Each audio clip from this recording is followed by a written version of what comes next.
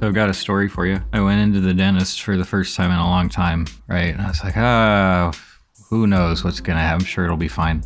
And I sit down in the chair, and it's already awkward. I don't know, something about the office and the people. It just felt awkward. It wasn't great. I was like, whatever, let's just get this over with. So I sit down in the chair, you know, open up my mouth for the dentistry to happen, and the first thing. The very first thing that the dental hygienist says is, have you ever thought about bleaching your teeth? Get them a little more white? I mean, is that rude? Is that... I drink a lot of coffee. Anyway, I just thought it was funny. Okay, hello everybody, welcome to the video. My name is Mike.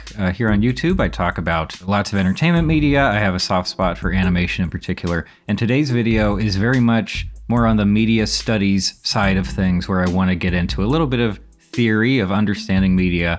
And we're going to do that through bad movies. You probably already know this, but bad movies are basically their own product category at this point. And just to be clear, when I say bad movies, I mean just any movies that are bad in an entertaining way. So there are lots of different terms that people will use for this. They'll call them like so bad they're good movies, or HFS movies, which is a little initialism, or they'll call them cult movies in some scenarios. Watching and talking about bad movies is extremely popular right now, especially here on the internet. Now, this trend, it didn't begin on the internet, of course. It's sort of similar. We had like midnight movies that were a big thing in the 1970s and late 60s, I guess. And I think that film geeks in general have pretty much always just had a thing for seeking out and sharing really bad, old, and obscure movies with their buddies. It's not a new thing. And in terms of like making entertainment that is based around watching and making fun of these kinds of movies, well gosh, Mystery Science Theater was doing that years ago, and I'm sure that there was some other version of that basic idea that was around on TV even before MST was a thing. But like I said at the top, this is a whole category now, both in terms of film production and people making new bad movies, and also film criticism and discussion. And I mean, heck, you're on YouTube right now, so you probably already know about Red Letter Media. Their video series in particular, Best of the Worst, remains one of the biggest bad movie shows in town. It's just extremely popular. It's been popular for years. I didn't even realize this until recently, but there are so many other channels and podcasts and websites that have specifically made bad movies their focus. And don't worry, I'm not against any of this. I'm not trying to ruin the fun here. Instead, I want to try to add to it. I want to talk about what I think the real value of bad movies actually is, and it goes way beyond pure entertainment value. So first up, let's talk about just the surface level reasons behind the popularity of bad movies. Bad movies are funny to watch. That's how so many of these movies like enter into this category, because they're either like just really funny or they're interesting to watch. And a lot of the time they are funny or interesting specifically because in certain ways they resemble more typical movies, while also getting the details of execution completely wrong. Just flat out wrong, incorrect, bad. And bad movies get these details wrong for two main reasons, I think. Number one, the filmmakers do not have extensive knowledge or an understanding of how to make a movie. And number two, the filmmakers do not have the resources they need to make the movie that they really want to make. So maybe they don't have the budget for it, maybe they don't have like really great on-screen talent, they don't have access to good actors, they don't have the right equipment, etc., etc. And honestly, it is hard to get access to all that stuff, which is part of why Hollywood movies are so expensive to make and why it's such a competitive area. Most of the time, it's not hard to like pick apart and analyze what the filmmakers behind these bad movies actually wanted to do. There are so many bad movies that are just trying to directly mimic existing genres and tropes. For example, The Room, one of the most famous bad movies around, it wants to be a serious drama with really tense character dynamics. Or Troll 2, another famous bad movie. It wants to be an 80s creature feature for a really broad audience. Then there's Birdemic, another famous one. Birdemic wants to be a horror movie, but more specifically, it wants to be along the lines of something like The Birds or The Happening, where beyond the horror stuff, there's also an element of like cautionary tale behind the surface level story. And we have all seen so many professional movies in all of these categories that even without realizing it, probably, we're all well acquainted with the norms of those movies. We know the structures of each kind of movie and what kinds of characters they tend to include, what kinds of settings they tend to have. If I just say action movie, you probably have a pretty good idea of what that looks like, just in your head. You're maybe thinking about big explosions, like relatively thin character development, you know, a big bad guy.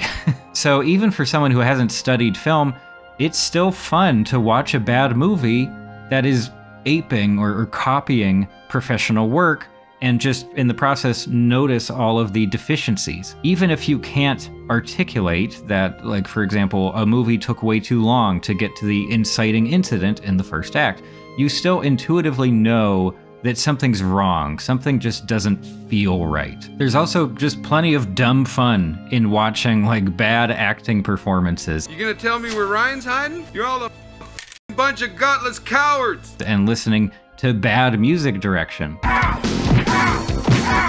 Because having grown up watching famous blockbuster movies and classic movies, whatever, it's very easy to take competence in these areas for granted.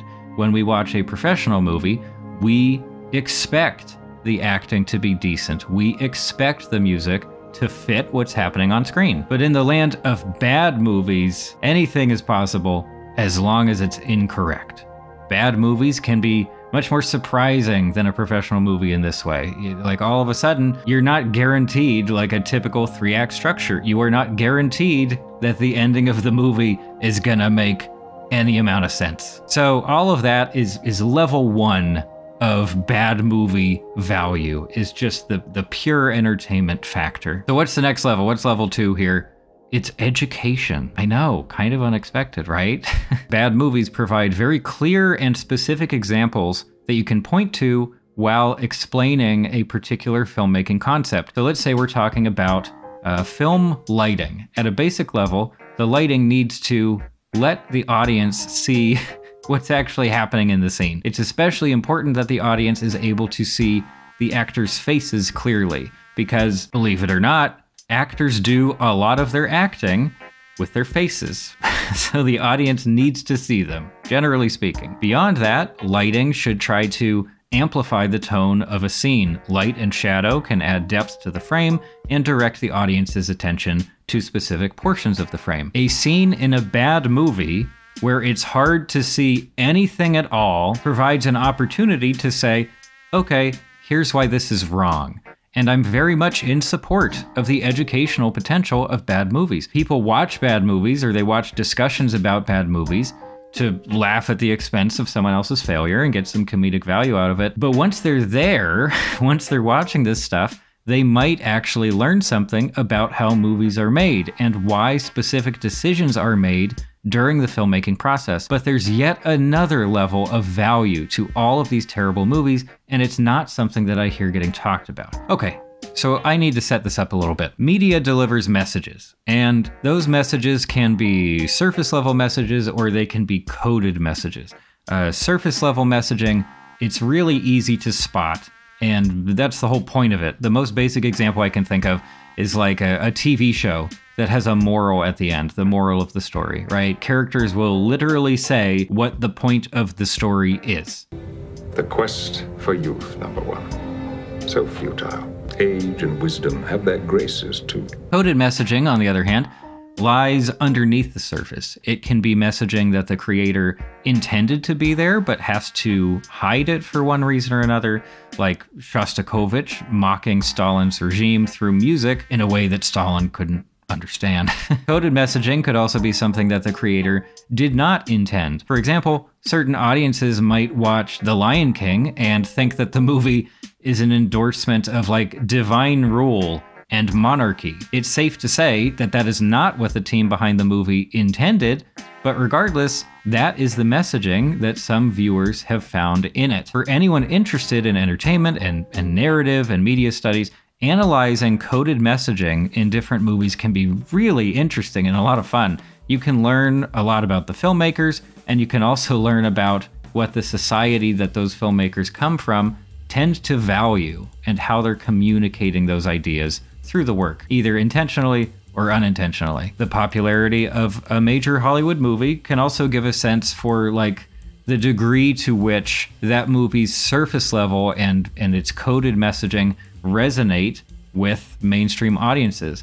Think of something like Encanto. I've talked about that movie a lot. I still have no idea. Beyond the movie's fun songs and lovely visuals, audiences clearly agree with what that movie is saying about family, about mental health and individuality. Uncovering coded messaging and understanding it, it takes a certain amount of work. I mean, that's the thing with coded messaging. It has to be decoded first. But here, at long last, we come to the real value of So Bad They're Good movies. They reveal their own coded messaging without even knowing it, basically just by way of incompetence. And by extension, they can also reveal the coded messaging of the professional movies that they're trying to imitate. Hollywood movies, big professional movies, they can be pretty subtle when it comes to their coded messaging, but bad movies don't manage to hide much of anything at all. So, if we want to learn about the messaging of specific genres of movies, we can decode the professional movies, we can put the work in, do some analysis, and do it that way. Or, if we want a much easier time, we can just watch the bad movies that are mimicking that genre, because the bad movies are going to do a terrible job of hiding or obscuring that messaging. So as an exercise, let's take like the cop movie genre. It's definitely not the hardest genre to decode in the first place, but bad movies make it even easier. So Best of the Worst has covered a few movies in this genre, and I think that two of them in particular, called Partners and Honorable Men, are going to help us out here. Partners is a movie about two police partners, maybe they're detectives, I forget, and it follows many of the cop movie tropes, like, you know, first-hand interactions with scummy criminals, or tension at home caused by the rigors of the job, and also, of course, the enduring bond between partners. This movie is very obvious in its general approval of cops, and within that, it suggests that the bond between partners is an acceptable context in which two heterosexual men can express affection for one another. Now, the other one, Honorable Men, this movie is even more blatant, I think, in its support of the idea that being a cop is like the best profession that any man could possibly have. And an extension of that idea in this movie is that apparently women, especially young women for some reason, find cops irresistible. Call me at 9. I'd be glad to. Hey, Ryan. Why don't you come over for dinner tomorrow? Sure, but what about your dad? Oh, he won't mind. You're a cop. Yeah, he's older than me, but he's a cop. Now, all of these messages, in my opinion, can also be uncovered in lots of different, like, big budget, you know, professional cop movies. Midnight Run is just jumping to mind right away. I think it nails a lot of that. But those messages are so much more obvious in the bad cop movies. Again, they're not doing the coding at all. And like I said, this is true pretty much across the board with bad movies. Based on whatever genre they're trying to emulate, and they're almost always trying to emulate an existing genre, they will accidentally reveal things about that genre as a whole. And that's really good news for anyone who wants to learn about entertainment media and how that media functions in our society. I would even say that bad movies are a kind of gateway to media analysis and media studies as a whole. Bad movies are still a great option for having some dumb fun. That's a-okay, I do it all the time. But if you're looking for more than that, the opportunity is definitely there. All media has effects beyond its original intentions, and discovering those effects, those messages, and those qualities is just endlessly interesting to me. And if it's interesting to you too, then you're in the right place. I try to do that kind of stuff a lot. Bad movies aren't just funny, they're tools, and I hope that I've given you something to think about the next time you sit down to watch the new Neil Breen movie. I've never gotten one of the physical discs. I want to get an actual disc mailed out by Neil Breen himself. I think that would be pretty great. Okay, that's all. Thanks for being here. I really appreciate it. I'm tired. I'm gonna have some coffee and wait for more cars to pass by my window and make loud noise in the rain. I love that. There it goes. Yep, that's all. I stream sometimes. If you wanna come along for one of those, I'd be happy to have you. Otherwise, I have many other videos here on the channel. Some of them are very good. I know, I didn't think I would say that, but some of them are pretty good. Thanks for stopping by.